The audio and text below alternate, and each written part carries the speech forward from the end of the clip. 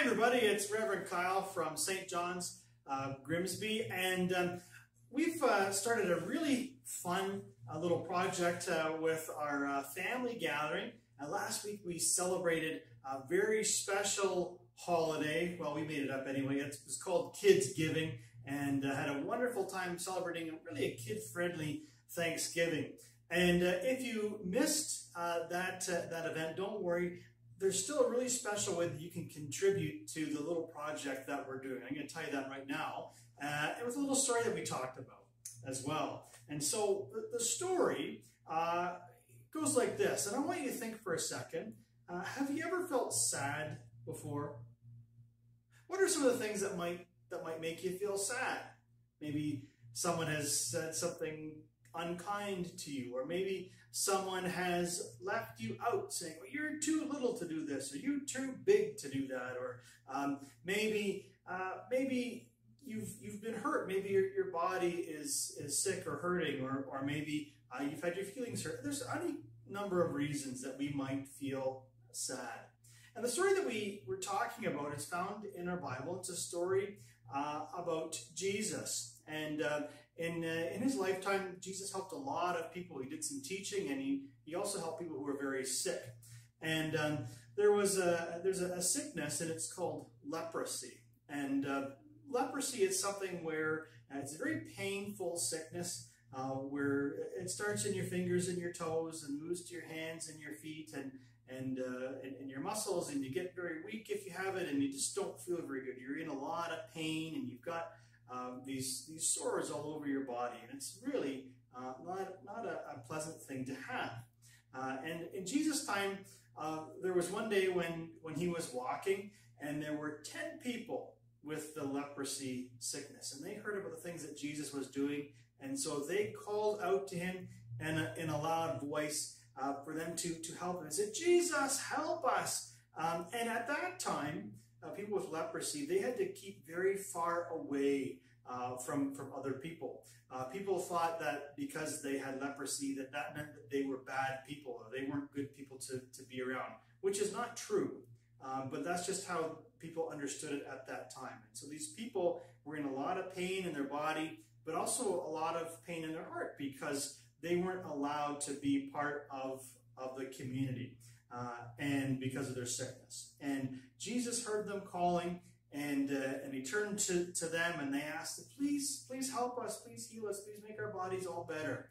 And Jesus said, yes, I will do that. Your faith has made you well. And he said, go and see the priest and show them that you're healed, that your bodies are all better. And so they started to walk to go to see the priest, because at that time, the priest was the person that would decide on who was allowed to be part of a community and who wasn't, who was in and who was out. And so if these people could show to the priest that they were no longer sick, then they could be part of the community. They didn't have to keep away from everybody else. And so on the way to the priest, they're walking, and they're realizing that, oh, look, my hands are all better. They're not painful. I can feel my fingers. My feet are moving. I can walk, and it doesn't hurt me to walk. I feel strong again. I don't have these ouchy sores all over my body. And they're looking around at their friends and seeing the same thing, and they realize that Jesus made them all better, healed their bodies.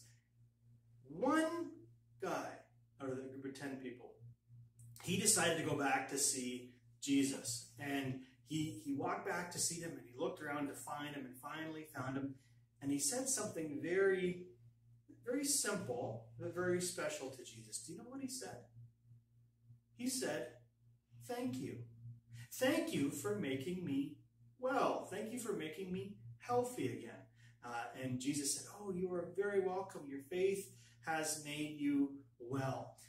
And so we hear in a very powerful way the importance of saying thank you. It's always a good thing to say. It's always a welcome message to hear when we can say thank you to somebody else. And so just like that one guy came back to find Jesus to say thank you, it's really important for us to say thank you in our life. There's lots of things we can be thankful for, of course.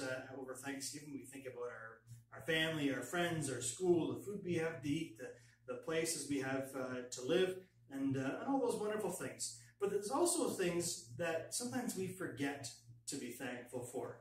And when we were together, we worked on this lovely gratitude chain. This is a great big chain, and each of these links on this chain, there's a certain thing in our community that our kids have said that they are thankful for.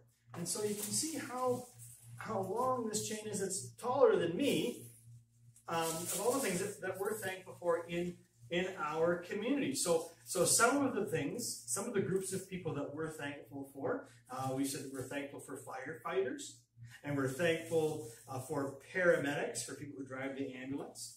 We're thankful for people who drive the garbage truck and the recycle truck, who pick up our garbage. We're thankful for the people who keep our parks nice and clean from the town, that do their work. There's all kinds of wonderful groups of people that we're thankful for that we don't always think about.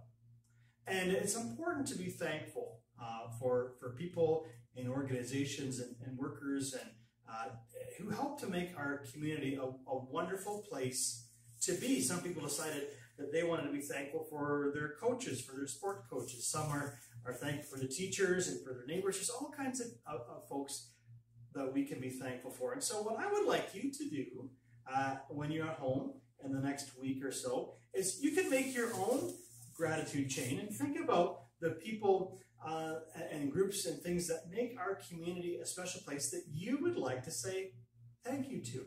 And make your chain, and when you come back to see us, we'll add it to this chain and we'll put it up as a decoration, and that will remind us of all of the things that we are thankful for.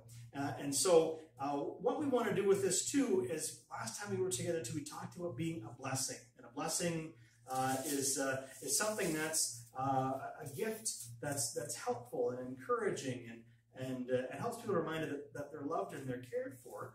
And so just as God blesses us, we want to be a blessing too. And so when we think about the various groups and organizations in our community that we want to be a blessing to, we'll look at your ideas and find the ones that we feel the strongest connection with, and we'll find a way in the coming months to give a blessing as a families group to each of these groups in our community. So take some time, think about how you want to be thankful and who you're thankful for. Make your chain and bring it.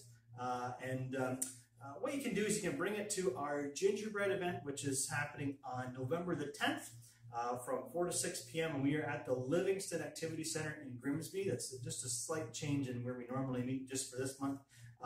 If you're coming, bring your gratitude chain and we'll add it to this, and we'll see how long we can make it, how long and deep our thankfulness goes. I am so thankful for each and every one of you. Have a wonderful week, and we'll see you next time.